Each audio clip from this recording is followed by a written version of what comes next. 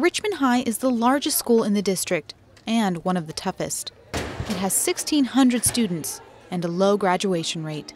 With a dropout rate of nearly 50%, one student was able to rise above it all. Her name, Guadalupe Morales. At 17 years old and with a 4.2 GPA, she can't wait to start Brown University in the fall. Immediately in my head, I just have this picture of me like walking through the campus. You know, I'm like, wow, that's really gonna happen. Mary Caudry has taught at Richmond High School for the last 13 years.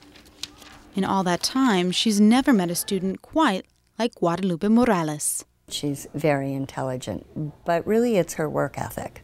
It's her commitment and her belief in herself that she can do it. She's a teacher's dream.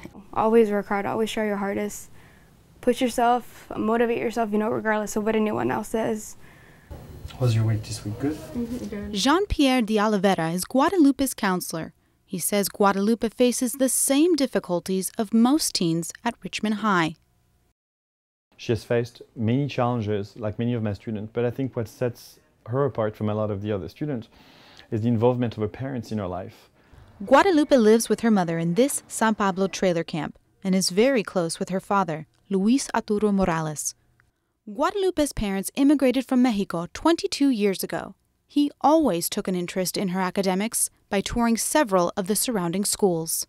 Stanford, Santa Clara, todo este tipo de cosas. Pues yo todo el tiempo le decía, claro, bueno, en la tarde ves que llegaba muy cansado, pero de todos modos que fuéramos al open school a platicar con los maestros, qué tal iba en la escuela. Saying goodbye to their only daughter will be hard for her parents, especially for her mother. Entonces, para mí es difícil. ¿Por qué es difícil? Porque sé que no va a estar cerca. Pero yo quiero que ella haga lo que ella quiere ser.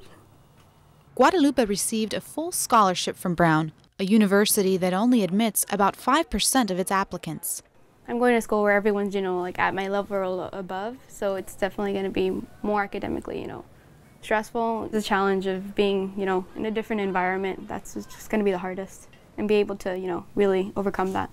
It's a stress she's ready to handle. Regardless of, you know, your economic situation, regardless of what your family looks like, always push yourself to try your hardest and you'll accomplish your dreams.